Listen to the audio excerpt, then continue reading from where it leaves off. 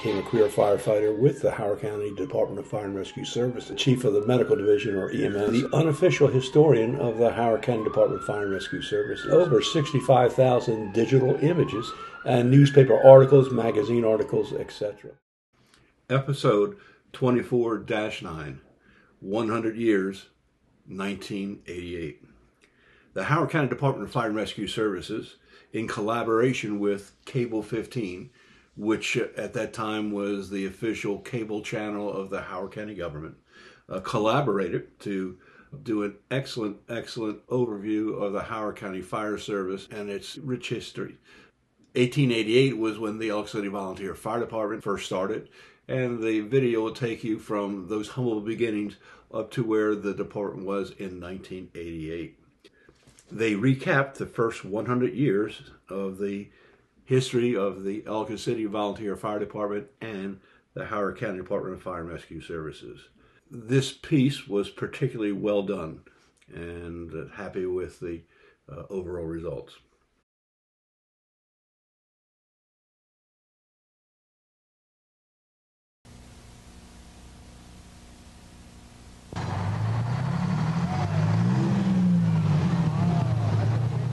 On September 24, 1988, the Ellicott City Volunteer Firemen's Association celebrated its 100th anniversary. What started with a bucket brigade has grown into a Howard County Fire Department that encompasses 10 stations and over 500 men and women. Over the years, one goal has remained the same: service for others.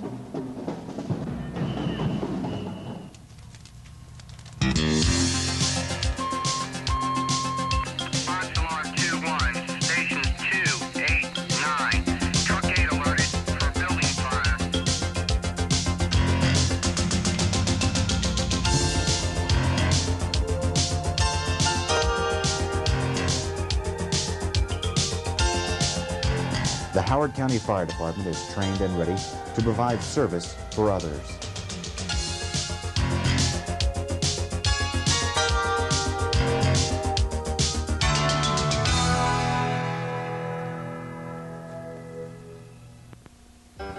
The history of Howard County's fire department is recorded with photos.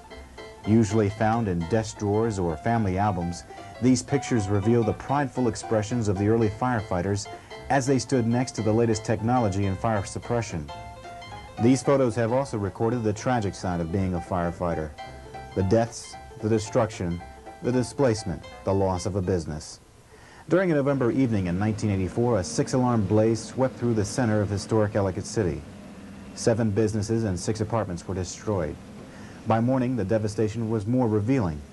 The worst fire in Ellicott City's history cost an estimated $1,300,000.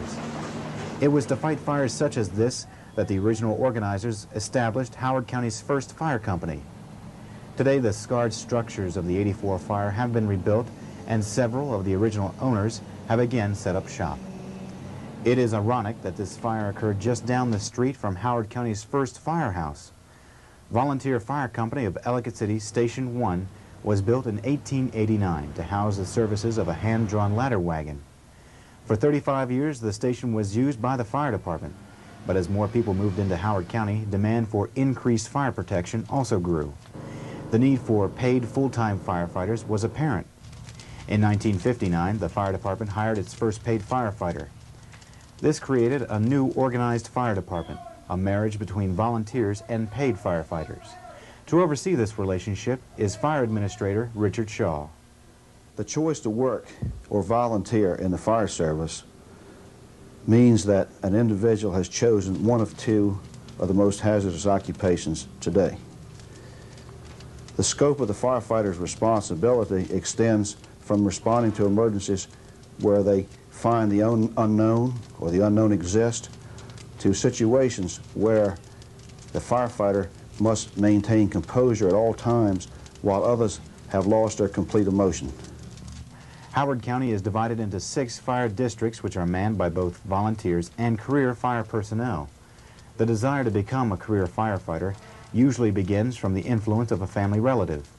One in particular had just gotten out of the military and was told by his father that a career existed for him in the Howard County Fire Department. He is Chief Deputy Martin Lepore. The people today are much more educated. They are extremely dedicated individuals. The people are, again, highly motivated. They're constantly involved in training. They're constantly involved in trying to improve their skills and abilities so that they can better serve the citizenry of the county. To improve communication between the county's fire administration and the men and women in the field, Howard County Firefighters Association Local 2000 was recognized by the county in 1984. Benny Mullins is a firefighter first class and president of the union. He believes the goal of the union is to be an active participant within the department. I think that myself, as the president of the local, that the union is very important because they need somebody on the labor side to at least look forward to the different positions of the county and maintain with the rest of the people. So the union is important in the way that we feel that somebody has to deal directly with the fire administrator, and that's where our line is. It's direct communications with the fire administrator. Benny Mullins' interest in the fire service came about while visiting his brothers during their shift at the fire station. Prior to applying for a full-time position, Mullins had been a volunteer firefighter for 5 years. Unfortunately, most people believe that when you become a volunteer firefighter, you receive a stipend. In fact, these men and women use their free time to fight fires and rescue neighbors. Richard McCauley works for Howard County's Clerk of the Courts. As a volunteer firefighter, he takes a week's vacation during October to talk with elementary students about fire prevention. With the growth of the county, the old-timers know that Howard County had volunteer firefighters. Most of the people on Main Street knew we had a volunteer fire department with career men, and we got recognized. Now, as all the people move into Howard County from other areas where maybe they were just paid stations and career firefighters, all they know is they pick up the phone, they call 911, and help comes. So part of our goal in the association may be for a little more recognition, but that's low on the level because service is our primary concern. The typical boyhood fantasy of riding the big red engine is still a strong influence in joining the fire department. Richard McCauley grew up 2 blocks away from the Ellicott City Fire Station on Main Street. Besides being a lieutenant in the Volunteer Fire Service, he's also president of the Howard County Volunteer Firemen's Association. At any given time, the bells ring, the pagers go off, and volunteers respond to their respective stations to jump on the equipment and assist in the extinguishment or rescue operations that are necessary. The Volunteer Fire Service plays a vital role in the delivery of fire and emergency medical services to the Howard County community. They provide these services through the administration of facilities, through staffing of apparatus, and through management of emergency incidents. All these efforts contribute toward a savings to the taxpayers on an annual basis. Besides monetary savings, the true rewards come when houses and people are saved, a common goal shared by both career and volunteer firefighters. I think most volunteers feel our goal and our purpose is service anytime, anywhere.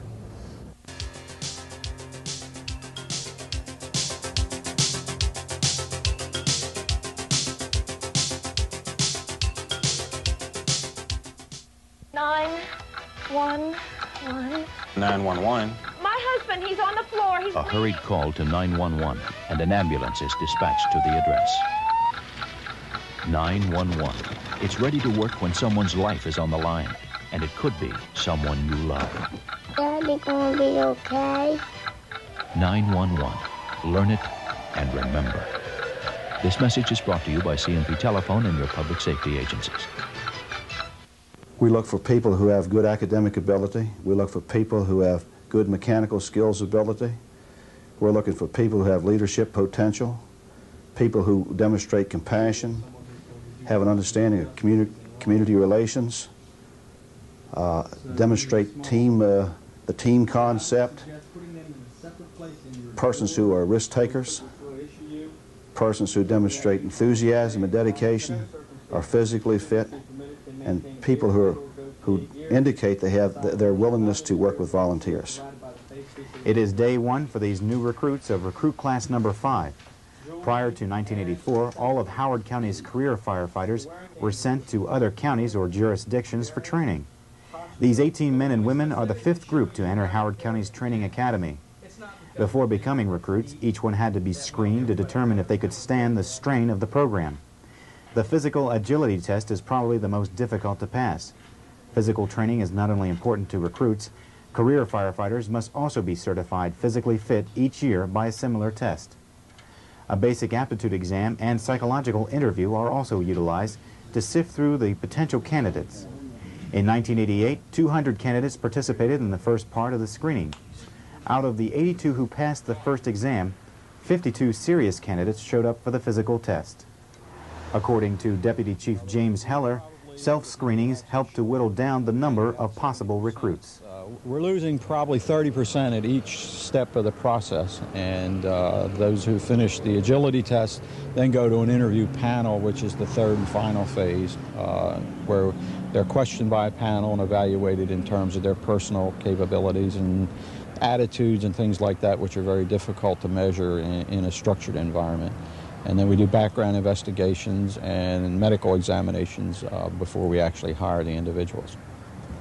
Manager of Howard County's Services Bureau, Chief Heller has been in charge of the training division since 1974.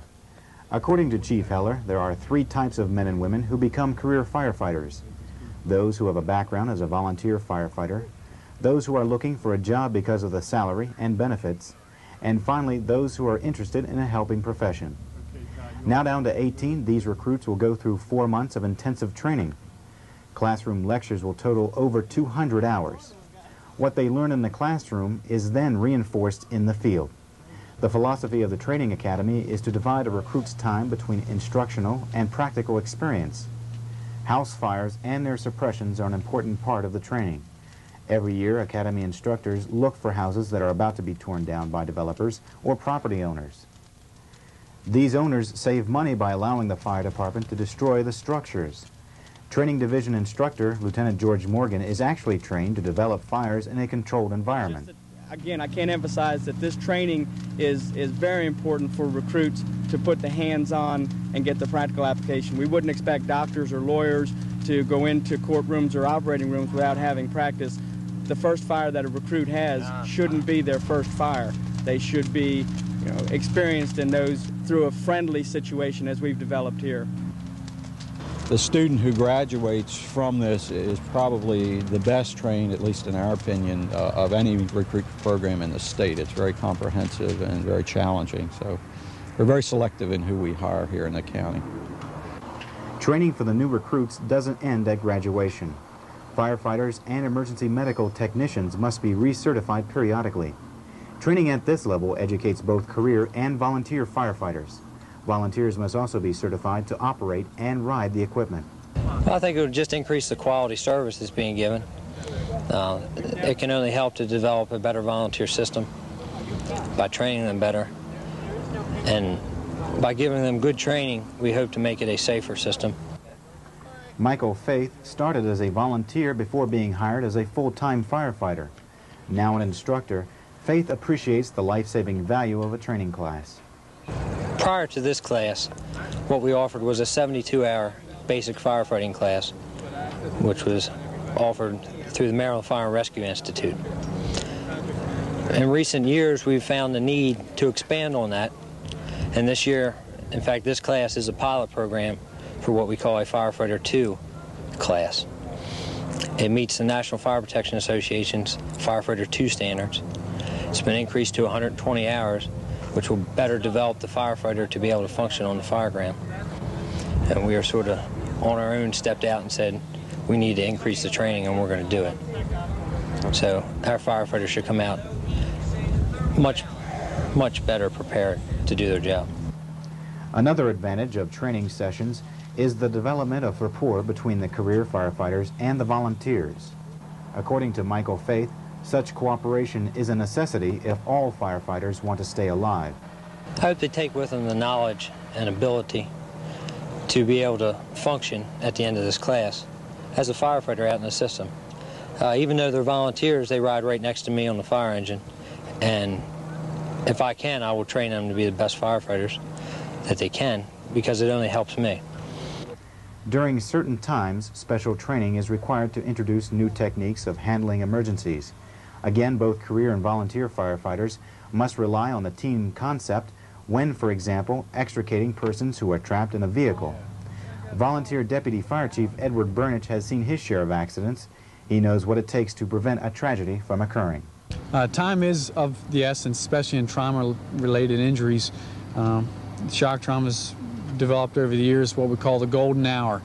From the time that that incident occurs, you've got virtually 60 minutes critical time which could either deteriorate or improve the condition of the patient. A technique like this we practice over and over.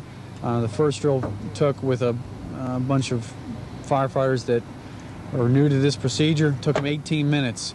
It takes just a couple of minutes to get them out because we're already doing some steps in the process while the other crew's working on getting them out.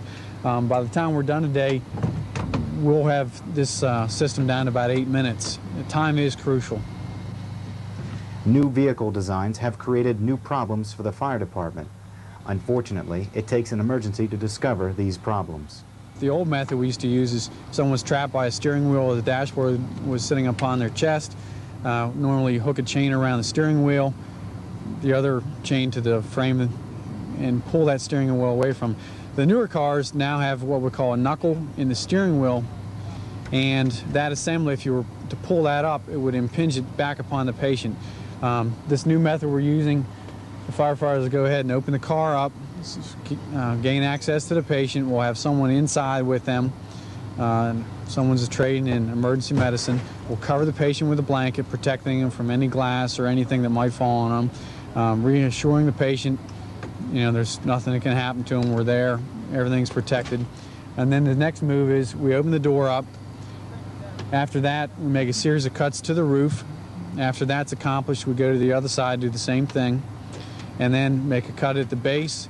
Using the ram, we virtually push the car apart, taking the dashboard, relieving the pressure off the chest or whatever extremities that it's impinged on. The time that people have to volunteer is really diminishing. And President of Howard County's Volunteer Firemen's Association, Richard McCauley. We want higher levels of training. We want our people to be able to go out and function professionally. We feel that we're accomplishing that, but every day we try to add just a little bit to make the service a little bit better.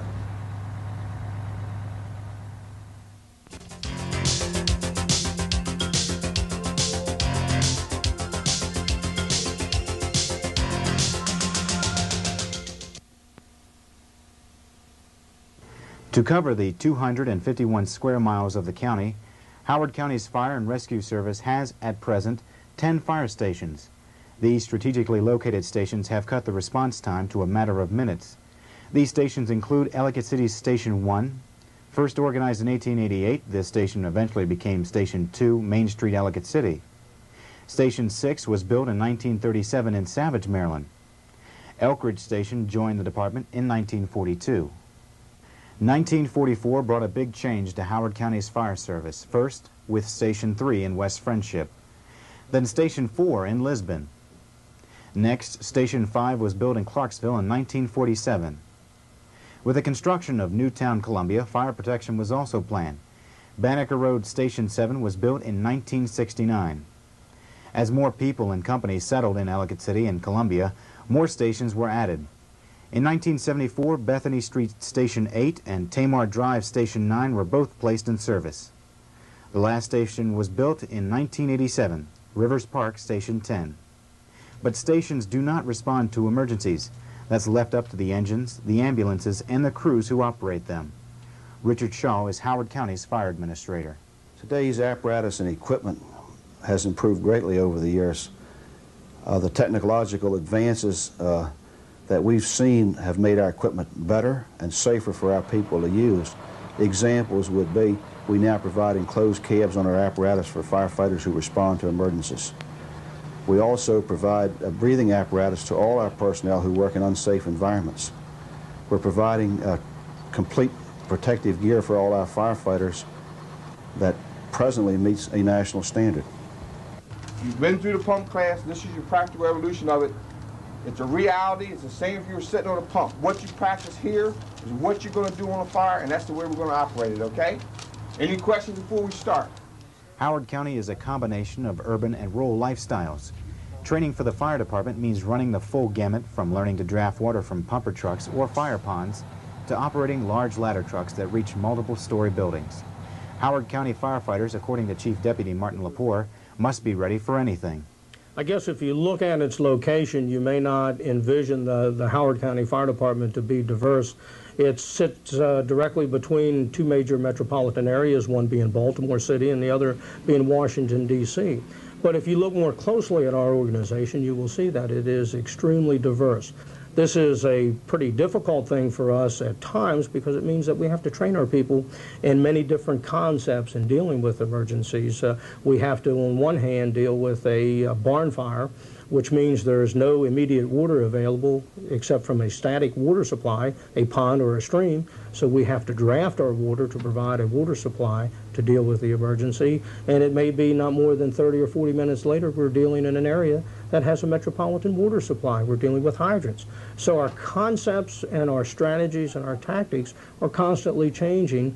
And one individual, or all individuals, have to be adequately trained, both career and volunteer, to deal with the diversification.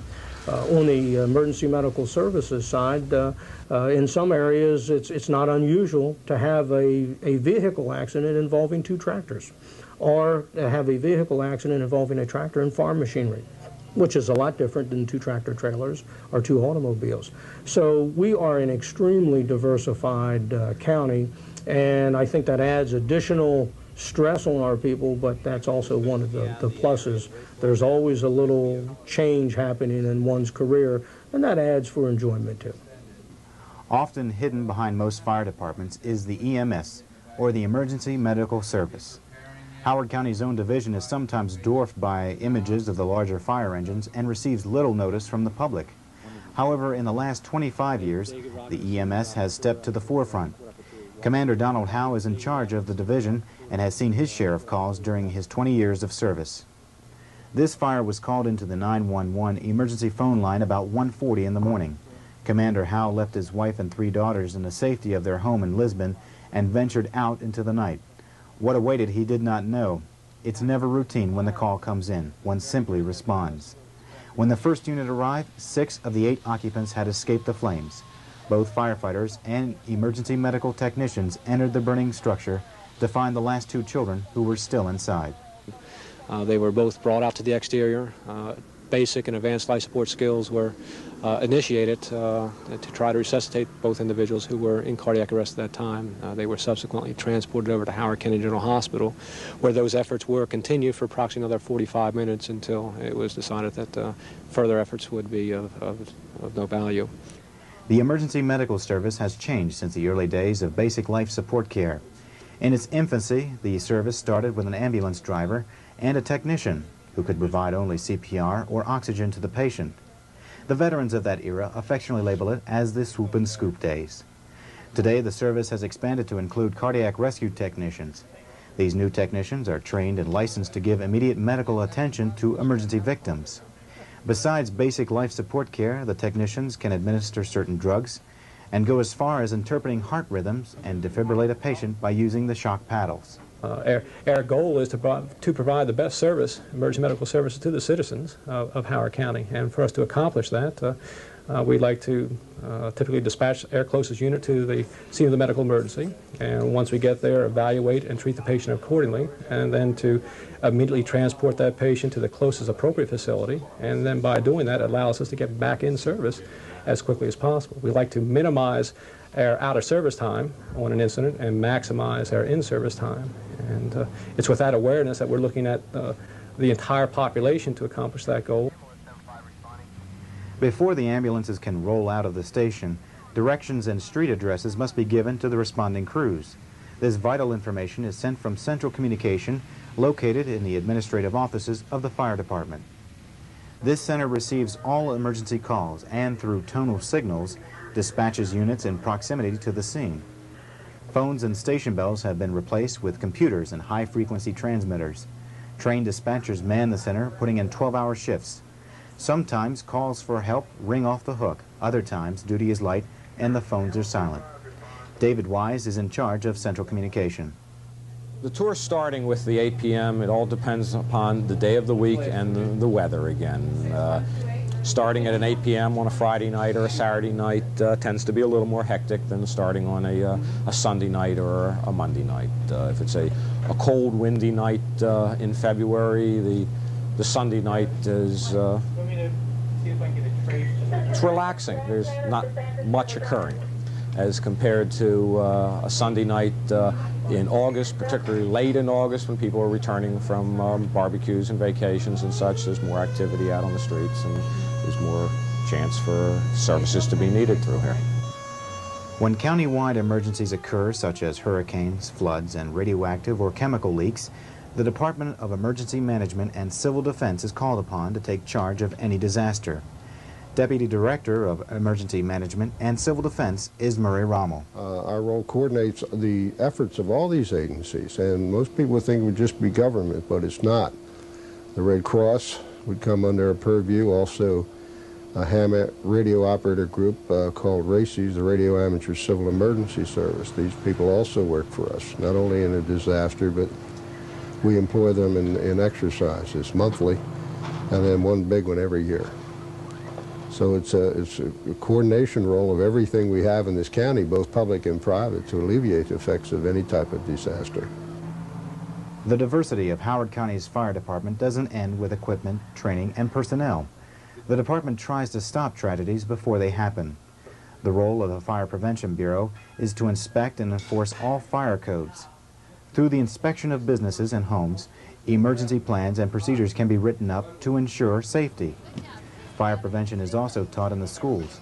October is National Fire Prevention Month, and Howard County's Fire Department sets aside a week to visit each of the 26 elementary schools in the county. The philosophy of the program is to educate children at an early age so they can recall that information later in life. In charge of the Fire Prevention Bureau is Commander Edgar Schilling. I guess early on in the fire service, people became interested because they wanted to fight fires. They enjoyed the excitement.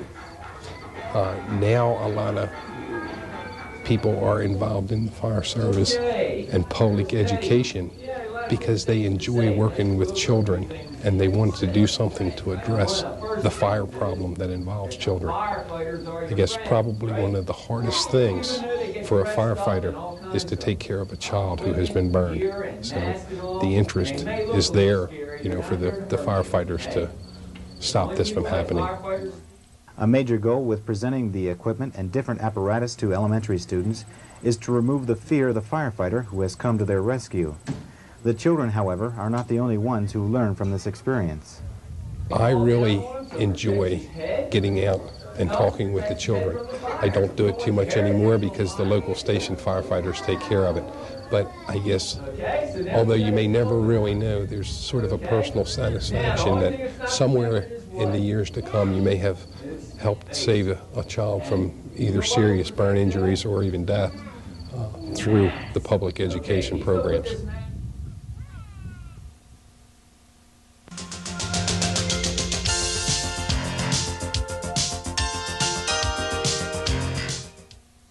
When friends don't stop friends from drinking and driving.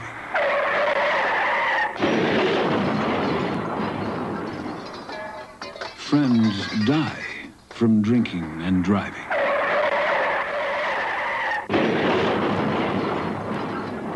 Friends die from drinking and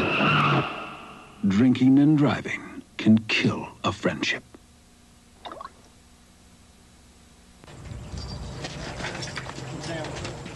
To work as a Howard County firefighter or emergency medical technician is a lot different from the typical 9-to-5 job. As career men and women, they work 24-hour shifts from 7 in the morning to 7 the next morning. When their shift is over, they have 2 days off and then go back on duty. Such a schedule requires a strong commitment, according to Chief Deputy Martin Lepore.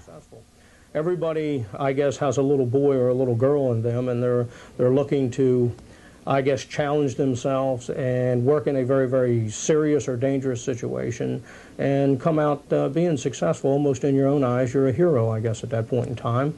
And that's what drives me to be successful, and it also drives me from the standpoint of being able to help the citizens of Howard County, and in many cases they're my personal friends or relatives. Once a firefighter is hired full-time, he soon discovers that 80 to 85% of his time will be spent for non-emergency duties. There are no typical days in the fire department. Station crews must be ready at any time to respond when the tonal alarms are sounded. However, after they arrive and sign in for work, they must complete a work management program. The requirements of the program include physical fitness training or some level of calisthenics. From there, they are to do some actual training. To keep their skills refined, the crews train every day on some facet of the job, whether it be emergency medical service, rescue, or fire suppression. Maintenance of the apparatus and station is another required element of the program. They must make sure that the equipment they use on a scene doesn't break down or cost the life of a patient. With the rapid development of Howard County, all fire personnel are also required to go out on the street and acquaint themselves with the new areas being constructed within their fire districts. In our county, so our people have to go out, they have to know where the new streets are, they have to know the different kinds of construction, the numbers of people that will be living in any one area so that they can properly do their job. That's pretty much from a non-emergency standpoint. From an emergency standpoint, the day-to-day operation is not well defined. We never truly know when an emergency is about to happen. So when it does, that sort of totally disrupts whatever is going on, because the employees then need to put the total focus on the emergency at hand. We never know what is going to happen. In other words, it could be an automobile accident, it could be a cave-in, it could be a fire, it could be a heart attack, it could be a drowning, it could be any number of kinds of emergencies that occur. So our people, I think, are always in a state of apprehension. They're wondering what is going to happen, and I think that's part of the stress that goes along with all emergency services, not only the fire department, but police and others. Eric Proctor is a cardiac rescue technician. He operates the chase vehicle, which is usually called out on all medical emergencies, including heart attack and vehicle accident victims. In 1988, Eric Proctor was named Howard County's Career Firefighter of the Year. The only downfall of this job is the waiting. Okay. It's the waiting. It's like you never know when those tones are going to hit. You don't know whether it's like, should I go take a shower now or should I wait? As soon as you get in the shower, bingo, the tones go off, and you got to rush, you got to dry off, and that's probably the waiting. That's it. Is what I have a problem with. Eric Proctor is an example of a new firefighter. He joined not because of a family member or fantasies of being a hero, but to help other people. The first in his family to join the fire department, Proctor didn't know what to expect when he began living at the fire station. I mean, this is a job where you know everything about your coworkers, and I do mean everything. The only other person besides you that knows more about a particular individual is their wife or significant other. And not many other jobs that you can go to that you actually know everything about your supervisor. What makes him tick, which buttons to push, which side of the bed he gets up on, you know, what his whole regimen in the morning. It's really, it's fun. I like it. It is. It's interesting. It's very interesting. The work and the lifestyle of a firefighter can affect the normal environment of a home. Chief Deputy Martin Lepore is aware of the fun and sometimes strain within a firefighter's family. He remembers nights when his father left to go out on calls. Now a father himself, he relays the necessity of his job to his two sons and wife of 20 years, Carol Lepore. I regret that he's not here with the family as much because they're growing up so fast. That's the only thing that I really get upset over. Mostly it's like, I don't know, our oldest son is almost 18, and I feel like, Marty's been in the fire service, what, 19? Since 1970. And I feel like he has not been here that much to see some of the things. That's my biggest thing. For about 10 years straight, Thanksgiving, it was me and the kids and either his family or my family, but he was at work. It just seemed like he never, you know. And they all said, I wonder where the turkey's at. Oh, he's at work. Oh, that's where he is. Fire service in the Lepore family has now spread to their eldest son, currently a volunteer firefighter at the Savage Station. The dangerous aspect of the job must also be recognized by parents as well as spouses. You realize there's dangers in every job. I mean, you could, like Marty said, well, I could sit in an office and, you know, work in a government office and have a heart attack and die. So what's the difference as being out fighting fires? So I said, oh, wow. When you look at it like that, he's right. So go to it. Career families don't have a monopoly on the strains that are felt by being involved with the fire service. The homes of volunteer firefighters have an equal amount of stress. The president of Howard County's Volunteer Firemen's Association is Richard McCauley. The toughest part of being a volunteer is your family relationship. It's difficult to explain to my wife as we're sitting down to eat a dinner that she's taken an hour to prepare that, sorry, my pager just went off and I have to get up and leave you and our company. Holidays, it's difficult for family to understand why I would want to get up and leave them. My wife had a hard time in the middle of the night for me to crawl out of bed and leave her without her knowing what time I'm coming back, if I'm coming back. Those are the hardest parts. To avert some of the strain that is felt, some spouses become volunteer firefighters or active members within community organizations. Edward Burnich, a volunteer deputy chief at the Ellicott City Station, has been married for a few years. His wife Darlene helps him on the fire ground as a member of the fire station's Ladies Auxiliary. It does become strained, like I said, because of the amount of time that you spend at the firehouse, but you try to balance that out equally as much as well. Plus, not only work in the firehouse, but I attend community college one night a week, and that kind of adds to things. The similar lifestyles of both career and volunteer reflect equal dedication when responding to emergencies. Once the alarm goes off, we're firefighters responding to a call. The purpose is to go and provide the service the best we can, and I'm satisfied that we do that the best we can. They'll come in the station, they'll do what they can, and they can leave when they can. Okay, I can't leave. I'm here for the duration. When I come here, I'm here. But I think the dedication is still there in both, okay, career and volunteer. Training both career and the volunteers, you work as a team. We're very strong together.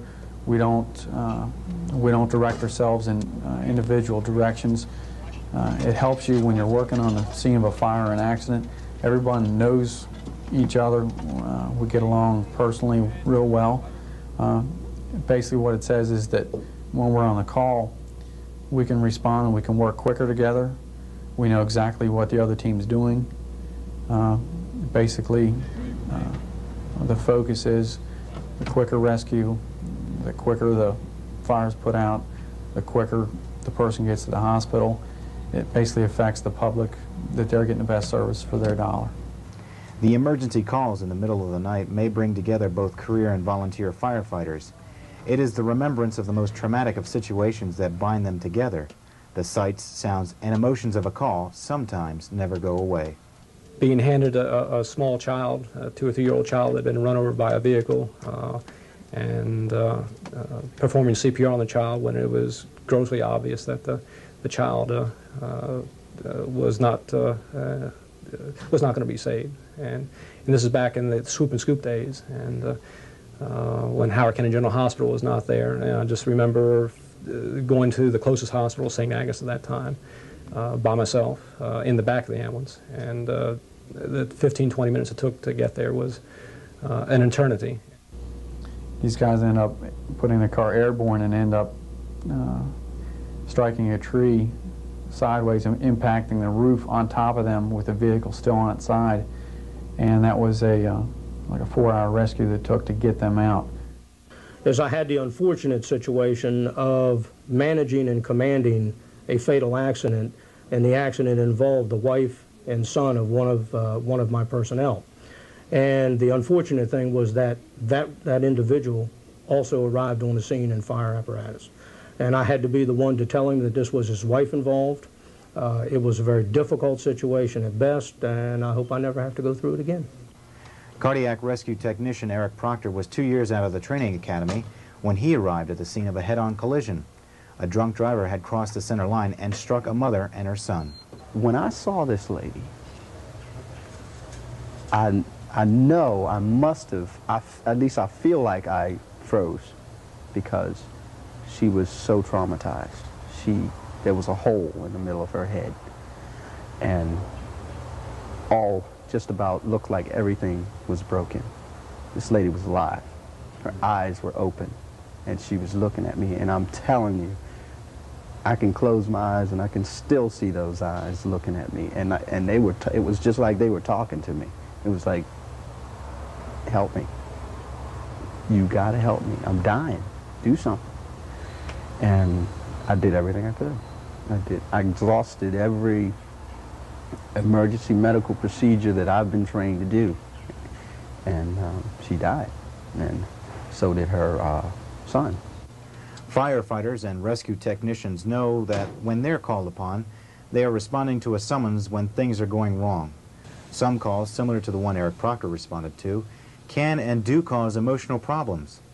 Commander Donald Howe has seen similar traumas. He hopes by passing on to fire station crews what he has experienced to help them better cope with the stresses of the job. We are told to stick it out, tough it up. Firefighter, doesn't show emotions. You'll get over it. That's not a realistic approach. As I say, we're all human beings. We have emotions. We need to vent certain things. And I think years past, it's sort of a question of how a lot of us survived in the system, not being able to vent, not being able to talk about some of the things that we've seen. We are very fortunate that Dr. Jeff Mitchell, who is currently teaching over at the University of Maryland, Baltimore County campus, has developed a program known as the Critical Incident Stress Debriefing Program. Critical Incident Stress Debriefing is a process which helps firefighters to recognize and then talk about the stresses of the job. Dr. Jeffrey Mitchell, being a former volunteer firefighter himself, has helped numerous career and volunteer firefighters and has firsthand knowledge of what these men and women go through. It's not only death and injury, it's the responsibility for the life and safety of other people. That weighs very heavy on emergency personnel, that they personally, by decisions they make, by actions they take, may have an influence on somebody else's life. And that, it's hard enough to deal with your own life and your own responsibilities, and to have this job, you basically take on the responsibilities of other human beings. Dr. Mitchell's stress debriefing has been successful in reversing premature retirement by some firefighters. The realm of the program has been expanded to include fire recruits. According to Dr. Mitchell, he believes that the newest members of the fire department must realize the job they have and the traumatic situations they must command. Excessive stress has the potential to harm them physically, emotionally, cognitively, in their family life, can have some damaging effects. We want them to be able to recognize some of the basic common signs and symptoms of stress, and to be able to know some of the basic things that they can do to help mitigate the impact or lessen the impact, and what things they can do to protect themselves and to help them stay healthy. Really what they can do in terms of a team effort, like if there is a stress, when do you call for help? When do you know that you're in over your head? Maybe this is a little bit more extraordinary event than they're used to handling. I really had a rough time, and I had to go through some stress debriefing, but fortunately my supervisor, he recognized, because he didn't run the call, but when I came back and talked about it, just from hearing me talk, this guy needs help. I'm going to get him help. And I got it. And I'm great now. I haven't had any ill effects. But I know how to handle the stress situations now and the critical calls. That's what I learned. I learned to talk about it. I need to talk about it, and that's the important thing. Calls can come at any time of the day, but the emergencies can result in a happy ending. Jennifer Elizabeth Paul was 6 weeks early when it came time to be born. It was a first for everybody, John and Marcy Paul, and medical technicians Herman Ford and Steve Watts. I was ready to push and have the baby come out, but I didn't want that to happen until the guys came. So as soon as I heard the sirens, that's when I was like, wow, this is good. Now everything can come out. It was a good thing that they made it. As soon as we heard the sirens, I was on the phone with the doctor, and he was trying to tell me how to deliver the baby then, and there was no way I could have made it through this. And John said, no, I hear the sirens. Okay, they're here. I don't have to do this. No. Customary with all emergencies of this type, Howard County's fire department hands out stork awards to its members who successfully deliver babies. Maybe next time we can at least tell Mom we delivered one before instead of like last time. No. I think that made him more nervous than anything. Our faces had fear written all over our faces. To respond and resolve all emergencies has been the purpose of the fire service since the department started with a single-stall firehouse and a horse-drawn ladder wagon. With 10 fire stations and more planned for the future, the fire department continues to keep its promise to the citizens. Service for others, a motto instilled in all who make up the Howard County Fire Department.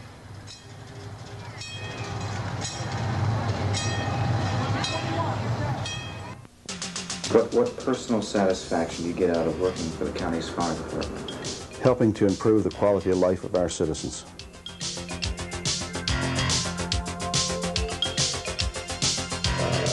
When you go out to our individual fire stations, you will see working conditions that you might be jealous of because they are good. Our people live at the fire station for 24 hours. So that's really their home away from home, and they make it as good as they want or they make it as bad as they want.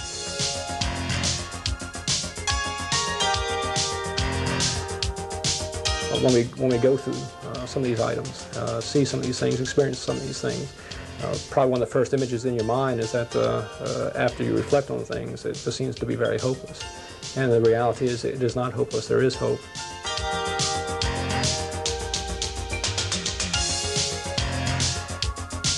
It is the satisfaction of coming back off a call and knowing that we made the difference between life and death or destruction of property.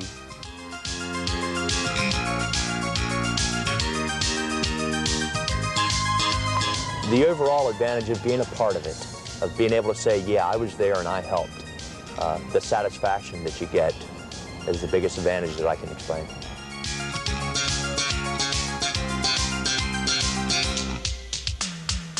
It's a lot of work. A lot of friendships are built upon different things that you go through. You'll trust, career guys as well as volunteers. So a trust that's built through that organization that you can carry on to anything that you want to do or possess from here on in life. Please use your remaining heartbeats wisely and not waste a single precious one.